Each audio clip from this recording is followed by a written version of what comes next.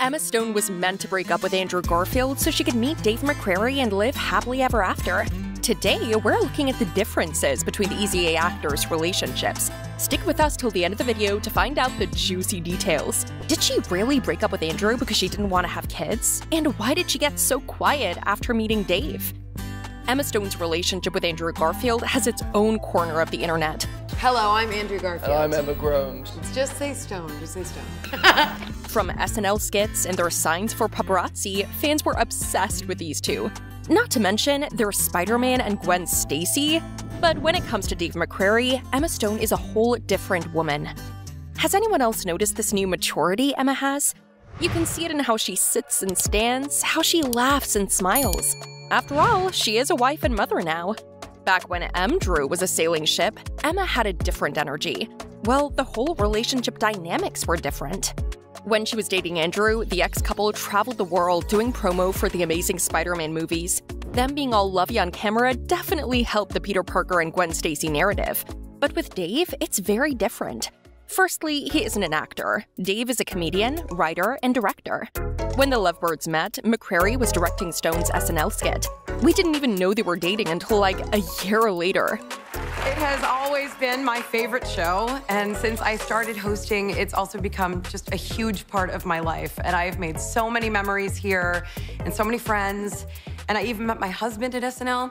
And this relationship's signature cuteness is definitely all the sports games and matching merch. We're sure their little girl has her own Padres merch too.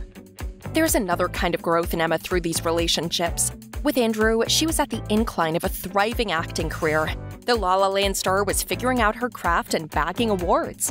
But now, Emma and her hubby have their own production company. It's called Fruit Tree, if you want to look it up. So far, they've produced When You Finish Saving the World and Problemista. Talk about a career level up. Another thing is that while Emma and Andrew had a kind of roller coaster romance, her relationship with Dave is much more stable and relaxed. If you remember, back in 2015, the Amazing Spider-Man co-stars announced they were on a break. Then they were hanging out again, then they broke up, then they were hanging out again, and we didn't know what would happen. Are we happy? Are we happy? Partly. In the end, they went their separate ways. However, with Dave, even if they did take a break, we would never have known. Although, from the looks of it, these two never took a break from each other.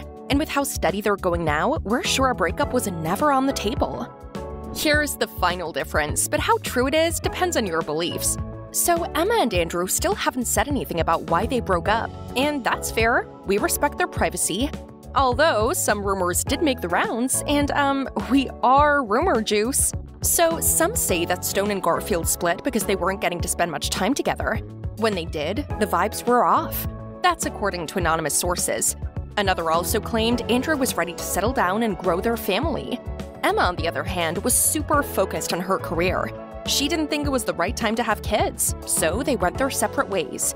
Peter, I can't live like this. Obviously, the case is very different with Dave. They started dating in like late 2016. By 2019, they were engaged and married a year later. Then in 2021, they welcomed their daughter.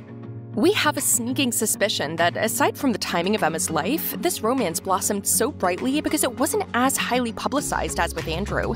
I don't discuss any elements of my personal life in that way, so that's not a question that's on the table for me. Even after their breakup, every interviewer wanted to know about the co-stars. And back then, they felt they had to explain it to their fans. In a 2016 interview, Emma said Andrew is someone I still love very much after an interviewer asked about the vibes between them. I love him very much, yeah. In contrast, Emma hardly says anything about her relationship with Dave. In fact, she'll tell an interviewer straight up that she doesn't want to talk about her marriage. Emma and Dave's work lives are separate, and so are their personal lives. Well, except for that one time at the 2024 Golden Globe Awards. In her acceptance speech, the Cruella star gave a quick shout-out to her boo, saying, Dave, I have to start with you really quickly. I love you very much. Thank you for everything. How sweet is that? That's it for today. Don't forget to like, share, and subscribe. Be well and be kind.